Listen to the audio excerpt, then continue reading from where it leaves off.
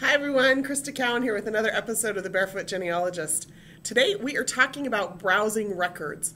Now we've talked about this topic before, so the first part of our presentation today is going to be a review. But for those of you who haven't joined us before, this could be some really brand new information for you. Let me just kind of set it up a little bit. Most of you are familiar with those little shaky leaves that show up on your tree that tell you that Ancestry.com has discovered some records about your family. What some of you aren't aware of is that that's not all the records that exist for that person in your tree. Ancestry.com only hints about the top 10% of our most popular databases. We just give you those hints as a way to get you started. Now keep in mind, they are just hints. You do still have to review that information to make sure if it fits what you know about your family. And if it doesn't, then you need to ignore it if you're sure it's not your person, or just leave it there until you gather some more information or until you're able to look at some additional records to make a decision. So the shaky leaf hint is the first step. The second step is actually searching the records. Most of you know about how to search, and I've done several videos on that, and I hope that you are searching. There are a lot of records, in fact more than 13 billion of them, available on Ancestry.com, and your ancestor could very well be in several of those collections. This is kind of a step beyond that, okay? So you've got your shaky leaf hints, you've got your records that you discover through searching. Now what we're going to talk about today is browsing records. And there's two reasons that we're going to cover why you want to browse records. Then we're going to talk about how to do it, and then I will show you one of the new features that we have on Ancestry.com that's going to make attaching those records that you discover through browsing a little bit easier. So let's go ahead and dive in. Let's talk first about why you might want to browse records. One of the things that most experienced genealogists understand is that when you find a record, it's not enough to just look at that singular record that it takes you to when you click search and then find the record and click through to it. Very often you need to understand what the record collection is that you're looking at, how those records are organized, what additional information you can glean. The information about your ancestor may not be the only information available in that set of records.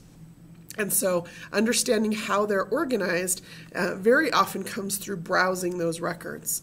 Now, some of you know that you've searched and searched and searched and not been able to find an ancestor. And so browsing records is another way to discover things that search does not surface or does not give you. So for example, if you know that you found your family in the 1920 census and you found them in the 1940 census, and they're living at the same address in both censuses, but you cannot find them in 1930, well, you could browse directly to that address and look for your family that way, as opposed to being able to search for them. And then the big reason that we're going to talk about today for why browsing is important is that not all records are indexed. On Ancestry.com, we put records up as quickly as we can.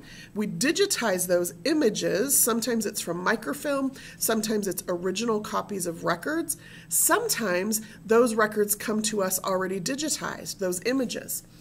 Indexing those records, meaning having somebody go through and type in every name and date and location off of a particular record so that you can search for them, is a very, very costly and very time-intensive process. And so rather than hold on to these records until we can get them through that process, Ancestry.com has made a decision with a lot of these collections to just put these records online now so that you can access them even if they're not searchable. So these are the kinds of records that we're talking about. These are records that will never surface in a search because there is no index that has been created yet. So let's talk about where you're going to find these records. You're going to want to use the card catalog. Always, always, okay? If you've spent any time with me, you know how important the card catalog is to me in my research. You're going to find the card catalog by hovering over the search button. Card catalog is the very bottom option on the menu that comes up. Click that and it's going to take you to this page that's going to show you that Ancestry.com currently has 32,263 databases, And of course, that number grows every day as Ancestry.com adds new records. Now, the default sort for this particular list is by popularity. You can change that to sort it alphabetically or to sort it by the date added so that the newest records are at the top. Here we have a collection of records that were just added yesterday. Actually, I think we may even have several from this week, several databases added just this week. So you can see the new stuff at the top of the list. Now, like I mentioned, a lot of the new stuff on Ancestry.com, we're just trying to get these records out here, so a lot of it is going to be what we call browse only or image only. So you're going to find it in the card catalog. In the card catalog, besides being able to sort that list, you can also filter that list. You can filter it by record type, by location, and by time period. So I can use these filters over here, and I can narrow my way down based on a record type. If I'm interested, for example, in passenger lists, and then let's say I'm interested in New York passenger lists, that just takes me right to this database. Okay, now let me just point out the New York passenger list database is fully indexed, okay? And so there is a search box here where you can search. But it also has this browse structure over here, okay? So you can see browse this collection. Anytime there are images on Ancestry.com, you can browse those images. So if I couldn't find what I was looking for by searching, I could come over here and I could browse, and I can do that by date or by role. Okay, that's the original microfilm rolls from the National Archives. I'm going to select date, and you'll notice now I get another pop-up menu here where I can select the year, and so I can scroll my way down to a specific year, and then I can choose the month, and then I can choose the day, and then I can choose which ships came into New York Harbor on that day. And that will take me to a set of images. In this case, there's 99 of them. I don't know if you can see that down here in the center bottom of the screen where you can see my cursor moving. Okay, there's 99 images in this particular passenger list. This is the first image. There's some header information, and then the passenger list begins. And I can use these arrows down here to just go through these images one by one, looking for the information about my particular family. If I figure out that, oh, these are alphabetical, or if after a few pages I realize there's a specific order to these, I can just type a number into this field and jump ahead to whichever image I would like to jump ahead to. So you can use this image page forward and backward feature, or type a number into that box to jump ahead or backwards. As I mentioned, you can do this with any collection on Ancestry.com for which there are images. Passenger lists, draft cards, census records, okay, tax rolls. I mean, I could go on and on, right? Lots of different kinds of records on Ancestry.com where there are images attached. Now, as I mentioned, some of the new collections do not have images attached. So we're going to look at some of those here in just a minute. And here's what's going to happen when you come across them.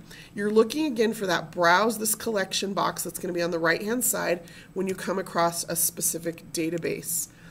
You're going to use those drop-down menus to discover what the browse structure is or how those records are organized.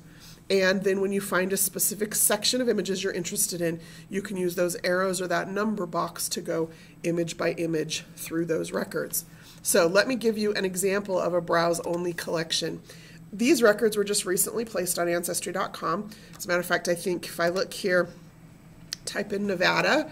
Okay, so if I was interested in Nevada records and I've got it sorted by date added, it's going to be the very first thing that comes up on the list. These records were added on Ancestry.com just 2 or 3 days ago on the 12th. Today's the 15th, so I guess that's 3 days ago. You'll notice when I come to this particular collection of records, there is no search box. Okay, these particular records have not yet been indexed, so they will never show up as a shaky leaf hint. They will never show up when you do a search. You have to use the card catalog to see if the kinds of records you're looking for exist. In this case, I'm looking for marriages from Nevada for this time period. And then I'm going to use this browse structure over here to find the set of images that's going to hold the record I'm interested in. So I'm going to come over here to choose the county. Okay, so let's say I'm interested in Clark County, and then you'll see here I have a couple of different things. First, I have an index to the marriage certificates, and then I have actual images of marriage certificates listed next. And those look like they go chronologically. Again, one of the purposes of browsing is to understand how records are organized. And so in this case, I can see these are organized chronologically, so I can work my way through to the specific year that I'm interested in. It's also interesting to note, and again, experienced genealogists understand that this kind of context is really useful. You'll notice here I've got one volume for marriages from 1928 through 1931. Another volume of marriages from 1931 to 1932. So presumably all of 1931 didn't fit in the book, and so they started a new book, right? Same thing with 32, and you'll notice a couple of years are doubled up, some years stand on their own. But then as we scroll down here, let me just make this a little bit bigger so you can see what I'm looking at here. As we scroll down here a little bit, look at what happens in 1941. 1941 is part of a book with 1940, and then there are several additional volumes of records of marriages in 1941. So as a genealogist, that automatically makes me want to think, what happened in 1941 that all of a sudden increased the number of marriages happening in Clark County being where Las Vegas is located? What happened in 1941? We know there was a war that began. Was there a change to the law? Okay, some of us are aware that Las Vegas is a place where you can go to get married quickly without any waiting period between the time you obtain your license and the time you can get married. Was there a change to the law? Was there some kind of a military base that was set up there? Was there, right? All of these are the kinds of questions that genealogists ask so that we can start to understand the context of why our ancestor may have been married in this time in this place. And again, you wouldn't figure that out, or you wouldn't even see this in this kind of context unless you were looking at the records in this way. So really, really cool stuff starts to come out when you do that. So I can scroll down here and you'll see then after 1941, it looks like 1942 has a few volumes, but not nearly as many. 1943 has a few less. 44, 45, and then we kind of get into just 2 or 3 volumes per year until the end of the war, when we have a whole bunch of 1947 volumes that happen. And so it's just really fascinating to me to look at the records in this way, even just to look at this browse structure. Okay, let's go ahead and click through to one of these. These images, most of them from these image only or image first collections, have come from Family Search. And so we're going to load these images here. You'll notice again down here 252 images in this volume. There's a picture here or an image here of the outside cover of the book so that you know what you're looking at. When you go to the next image, you're very often going to see some time period. So this says marriage certificates in book 24 cover July 11th, 1941 through July 31st of 1941. So if that's not the time period that you're interested in, rather than going all the way back to the database browse, you can use what we call this little breadcrumb trail here. You can actually click on that and it will pop up that browse structure again. And so I could then scroll back down to 1941 because really I'm not looking for a marriage in July, I'm looking for a marriage in August. If this is volume 24 and it ends the end of July, I need to check volume 25 for the next set of images. Okay, you see how that works? Just like looking through a set of books.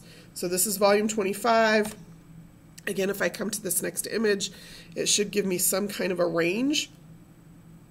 It looks like these cover July 31st, 1941 through September 4th of 1941. So that's exactly the time period that I'm looking for. I'm looking for something towards the end of August. So I'm actually going to use this number feature down here, type in page 180, jump towards the end. Looks like we are in the 17th of August, 16th of August. So I'm going to jump again. Okay, and that's just how I browse the records. I don't have to go image by image, page by page through every one of them. I can jump ahead. Okay, now we're getting a little bit closer here. The 20th, it looks like the 20th of August. I'm looking for a marriage that took place on the 22nd of August. So now I can go page by page. And here's what it's looking like. Again, you're going to want to look at the records and see how they're organized. So yes, they are chronological, but they are chronological by the date that the record was filed, not the date that the marriage took place, okay? So all of these, it looks like, the 19th, the 20th, all of these records, it looks like were filed on the 4th of September, even though the marriage had taken place a couple of weeks earlier. So that's important to know, because what it means is if you're looking for a marriage on August 21st, it could have been filed, a day or two later, or it could have been filed a week or two later. And you need to know how many pages you're going to have to browse through in order to find the record that you're looking for. Now, when you find the record that you're looking for, let's say this is it, okay? So here we've got this record here. This is to certify that this person on the 18th of August, 1941, joined this couple, Errol Von Temsky of Ontario, California, and Dorothy Esther Futrell of Ontario, California. These two people were their witnesses. That's good information for genealogists. And this guy was a justice of the peace that married them. And then, of course, it was filed on this day. Now, what if you want to save this record, okay? What if I have these people in my tree and I want to save this record to my tree? Well, there's no index, so it makes it a little trickier. This is the new feature that Ancestry.com just rolled out to help deal with these kinds of records. So I'm going to come over here to this orange Save button on the top right-hand corner. I'm going to click that, and I'm going to click Save to a person in your tree. It's going to pop out a little box here. Okay, let me just pick somebody in my tree.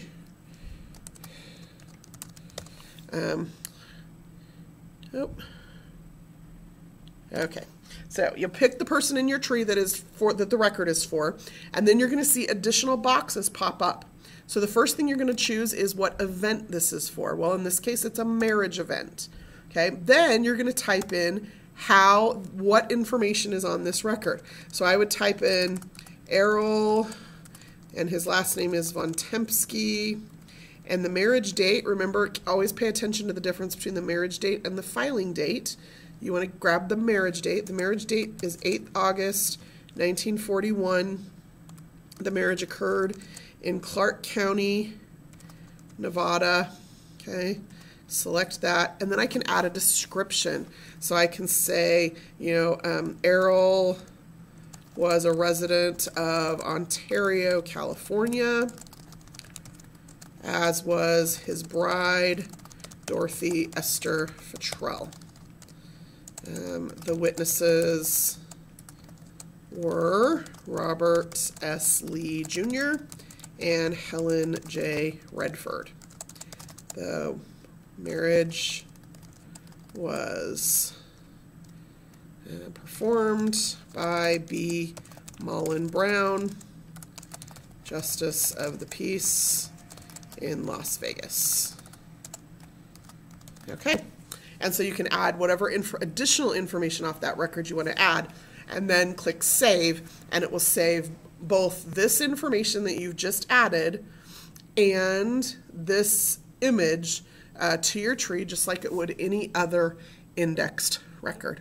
So when an index does not exist, basically what you're doing is you're creating one for the specific person that you are interested in attaching this record to your tree.